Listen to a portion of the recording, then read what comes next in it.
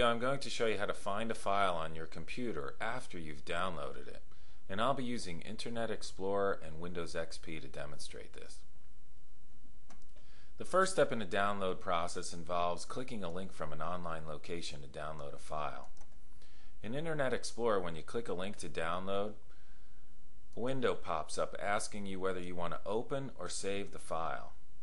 In most cases, you'll want to save the file.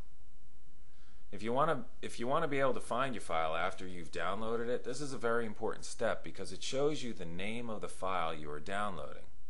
And until you develop a system for downloading your files, be sure to write down the name of the file as a failsafe. What I mean by that is right here where my pointer is, it says name, and then right here it lists the name of the file that I want to download. So after I click save, I have to pick the location on my computer where I want the file to be downloaded. I can use the drop-down menu, the drop-down box here, by clicking on the arrow, and then I can save this anywhere I want on my computer. Many people select the desktop as a default location, but if you're downloading files from the internet often, you'll most likely want to organize your downloads into folders instead of cluttering your desktop. After you've picked your folder, all you have to do is click on it to pick it. And after you've picked a folder, be sure to write down the name of the folder as well. This is where the download will be when the process is complete. So I'm actually going to select this folder. And another thing I want to point out before I click the save button is down here that I've highlighted, this is the name of the file also. You can cut and paste that into an open document instead of writing it down as well.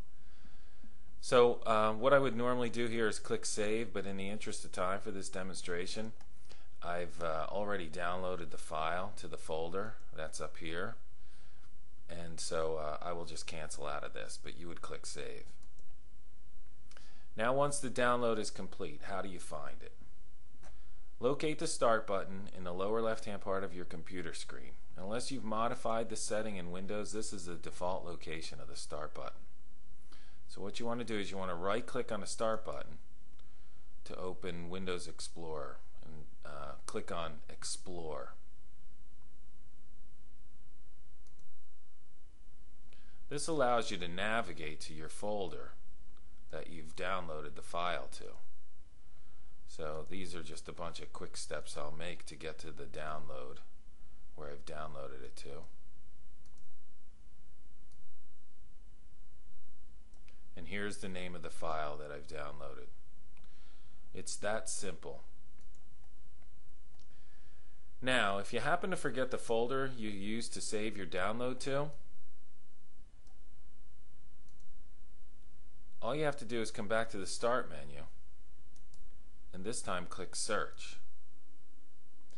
And this gives you the opportunity to enter your file name right here.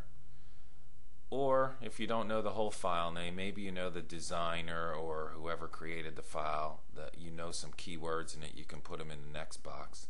And down here with this drop down menu, you can select where to look for the file if you happen to remember. There's some other options here. When was it modified? What size is it? And some more advanced options that'll help you search for the file. So once you put in these parameters, all you have to do is click the search button down here and it'll begin the process for you.